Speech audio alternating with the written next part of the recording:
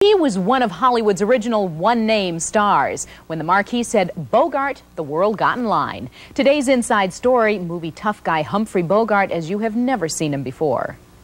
Of all the gin joints in all the towns in all the world, she walks into mine. Humphrey Bogart is back on the big screen in one of his classic tough guy roles with the current re-release of Casablanca in theaters. Audiences love him now as much as Ingrid Bergman did in the film. He has a real charisma about him that you just don't find in a lot of actors today. He's the coolest ever. I'd stick my neck out for nobody. But the real Bogart wasn't the cynical man from the streets he portrayed on screen. He was born with a silver spoon in his mouth to a wealthy New York society family. His mother was an illustrator who loved to draw her baby, Humphrey DeForest Bogart, according to his biographer and friend, Joe Hyams. His father was descended from a long line of Dutch burghers, and he was a third-generation American. They lived on the Upper East Side in one of the most posh and elegant neighborhoods. But much to the dismay of his father, who wanted him to be a doctor, Bogart chose an acting career. After success in theater, he came to Hollywood and eventually made it big in films like The Maltese Falcon and Casablanca. But his personal life was far rockier, says his friend and sometime agent, Irving Swifty Lazar. When he was in his cups, he was tough. I had to once rescue him in Paris from a 3 o'clock in the morning visit to the Lido. For no reason, he wanted to see all the girls. Bogart's hard-drinking ways hit a peak with his third wife, Mayo Metho. Their tempestuous relationship earned them the nickname the Battling Bogarts. Bogey once told me that she got him drinking and kept him drinking, and that's how she held on to him. They drank a lot.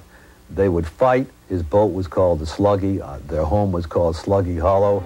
In their divorce settlement, Bogart had to give Metho one of the Safeway supermarkets he owned. But it was a whole different story with his fourth wife. Been wondering whether I'd like it. Lauren Bacall was 19 and Bogart was 45 when they made To Have and Have Not in 1944. They married a year later, but it wasn't the bride who cried at the ceremony. It was tough old Bogey who was crazy about his new wife. He was as faithful to his marriage as you could possibly be. He was quite extraordinary.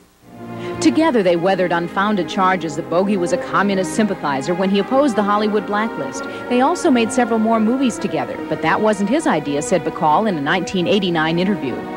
Bogey never believed in giving parts to his wife or getting involved in her career like many husbands do these days. Diagnosed with fatal cancer in 1956, Bogey would still put on a brave front to receive guests even when he was too weak to walk.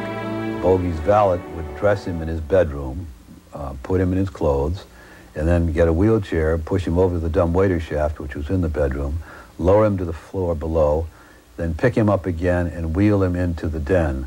And then he'd sit him in the chair, give him his props, the cigarette and the martini glass, and Bogey would be waiting for the company like that. When he died in January of 1957, all of Hollywood mourned. More heroic in personal life than even his toughest roles on screen, Humphrey Bogart lived life to the fullest and left it with courage and dignity. He's looking at you, kid. Casablanca, incidentally, is celebrating its 50th anniversary and will be shown in selected cities across the country over the next 6 months. On our Inside Story tomorrow, actress Grace Lee Whitney says when she was fired from Star Trek, she sank to the depths of degradation with alcohol and men. I became that woman who would look at a man and through wanting to feel powerful and loved and needed, I would try to seduce that man, you see. And that became an addiction. Now there's a new life and career for Grace Lee Whitney, beamed back aboard Star Trek. Our Inside Story tomorrow on Entertainment Tonight.